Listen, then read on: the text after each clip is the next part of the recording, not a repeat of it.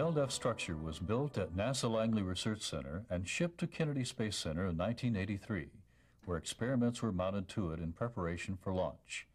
These experiments and the structure itself were designed to better define and determine the effects of the low Earth orbit environment, where man may someday live as he extends his exploration of the solar system. The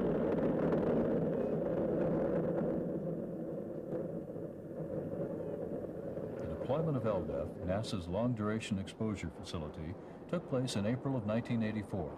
It would become one of NASA's most successful satellites.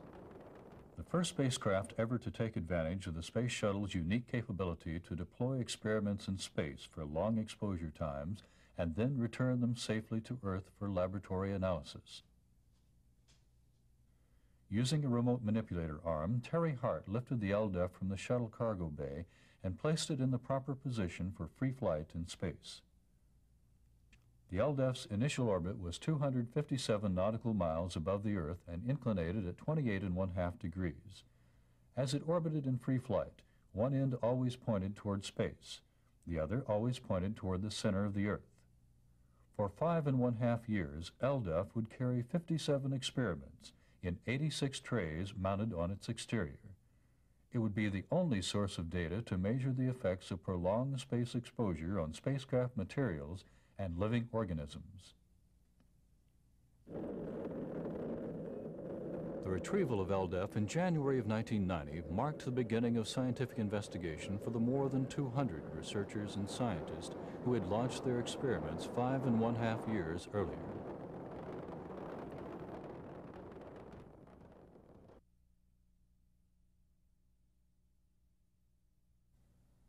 This time, astronaut Bonnie Dunbar operated the manipulator arm, while astronaut Marcia Ivins took the first investigative photographs. 10,000 specimens in virtually every part of the facility will provide information about what happens when things stay in space for long periods of time. The facility and experiments will provide unprecedented data on the magnitude of induced radioactivity in materials during prolonged exposure in space. The interstellar gas experiment will provide insight into the formation of the galaxies as captured interstellar gas atoms are analyzed.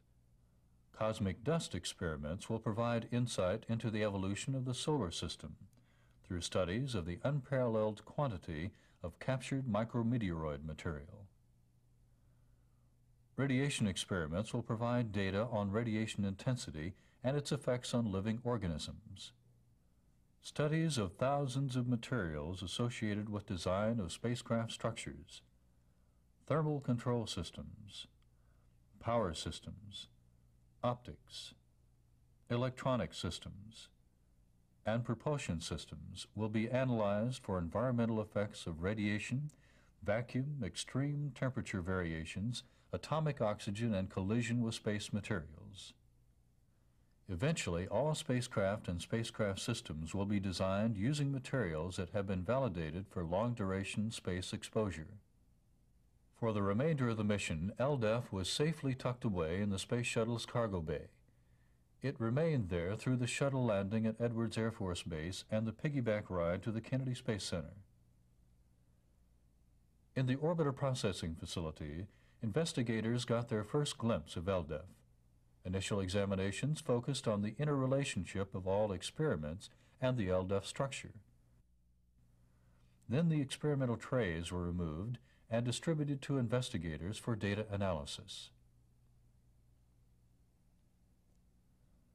The science experiments hold exciting revelations regarding the evolution of the cosmos and biological effects on long-duration space exposure as they relate to the presence of humans in space.